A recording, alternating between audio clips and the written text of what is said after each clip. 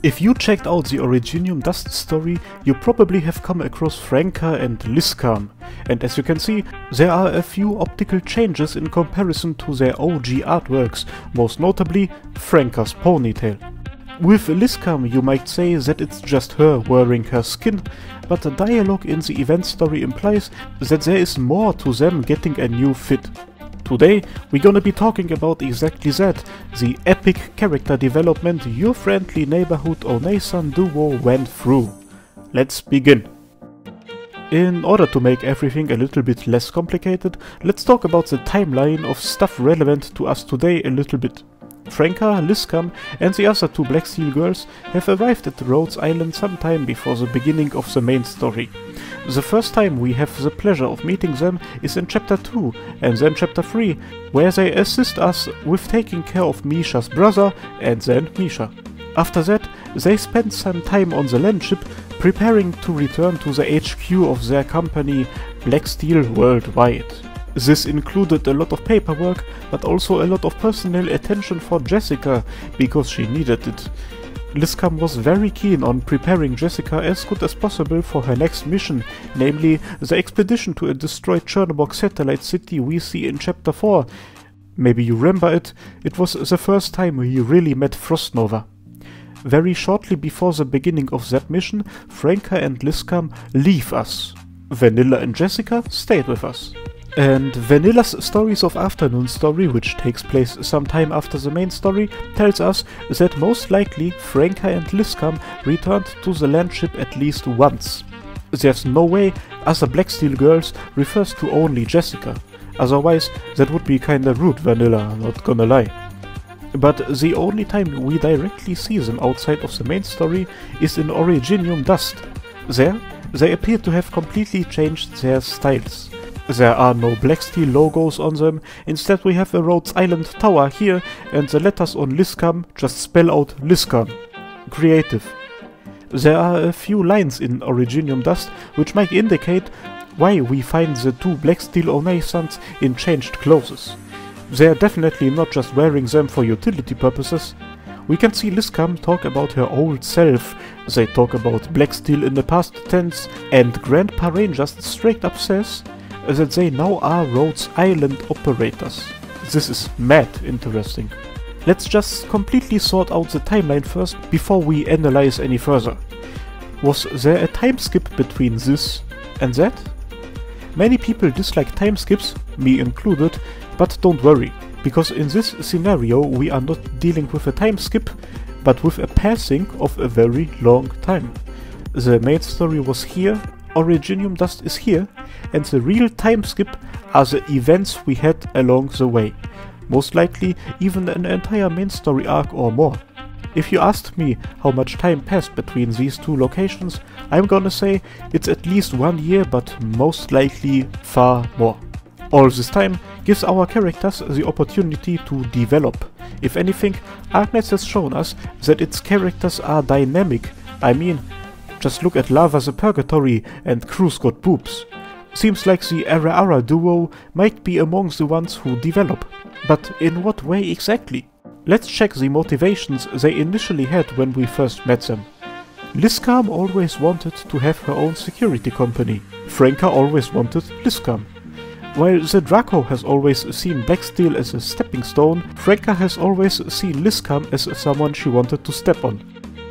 So just going by that, it straight up makes sense that they one day would leave Black Steel. After all, it's just their employer, not their religious group or nation or whatever. But there might be more to it.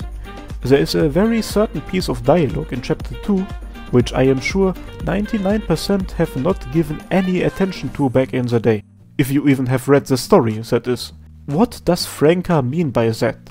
The Black Steel girls are literally just exchange employees who are at Rhodes Island because the two companies cooperate with each other.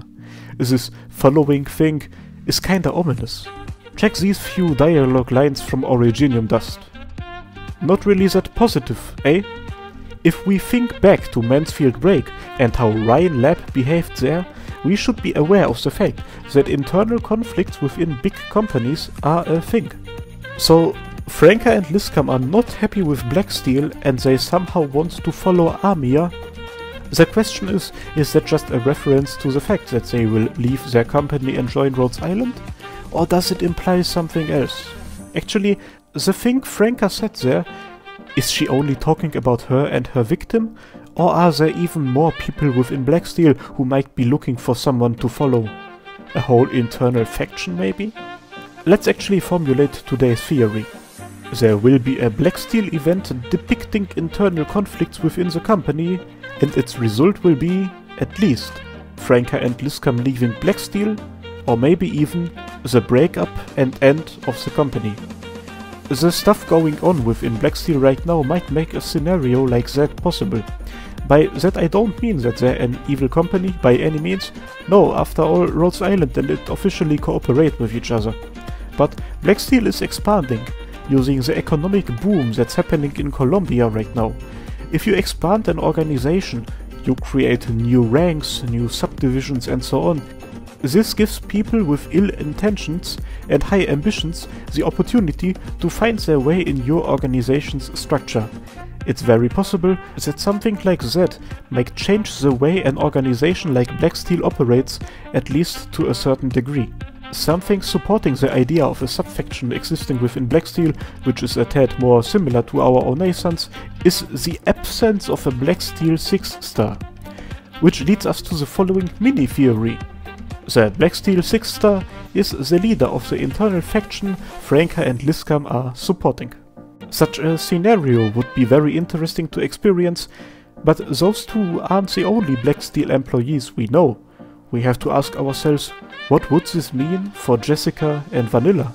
Vanilla first.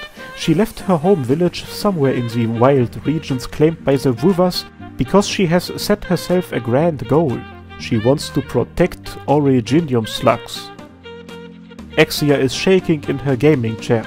But what we can take away from the fact is that she has joined Blacksteel for a clear purpose and most likely doesn't have a very strong attachment to the company. If we add the fact that she has made many friends at Rhodes Island, we should be able to say that in such a scenario, Vanilla would most likely just support the good faction at Blacksteel, which I'm just gonna assume we will support during such an event. But let's move on to Jessica, one of the best girls. I am worried for her, not gonna lie. She is not really known for handling emotionally difficult situations all that well, and unless she has used that 1 year or so to become a catgirl version of the Terminator, such a scenario would deeply hurt her. Being in a position where she would have to possibly decide between her company and her direct superiors might actually tear her apart. She doesn't really seem like the type of gamer to start a mutiny with the lads. And this leads me to another mini-theory. Jessica will cry. Honestly, as sadistic as that might make me sound, I really want to see such an event just because I want to see how everyone would react.